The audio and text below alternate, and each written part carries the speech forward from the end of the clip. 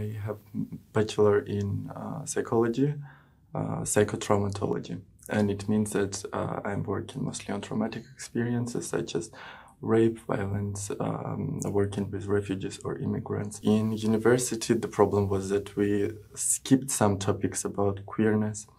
We didn't have special trainings how to work with queer people, person of color, or which traumatic experiences are more connected to queer community. Some of the teachers had stereotypes about queer person. Also wenig Auseinandersetzung mit Themen, die mich betreffen, wenig Repräsentation mit Menschen, die ähnliche Erfahrungen wie ich machen oder machen können. Auf jeden Fall, also ich arbeite hier in einem Verein für queere BIPOCs und da bekomme ich eben mit, wie wichtig es ist, solche Angebote zu haben, sich mit diesen Themen auseinanderzusetzen.